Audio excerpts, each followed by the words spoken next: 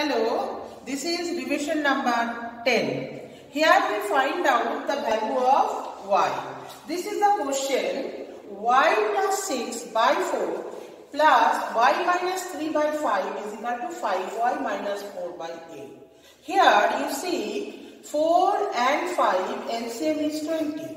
Now you divide 20 by 4, you got 5. So 5 multiple 1 plus 6 plus 20 divided by 5, 4, y minus 3 is equal to 5y minus 4 by 8.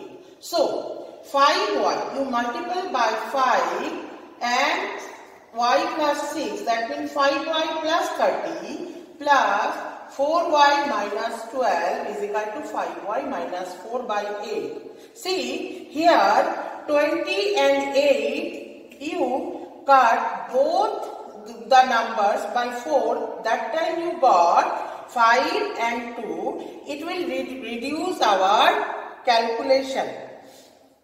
Now we cross multiply the numbers like this: 2, 9y plus 18 is equal to 5, then 5y minus 4. Now 18y plus 36 is equal to 25y minus 20.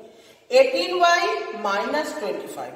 How minus is come? Because we change the sign.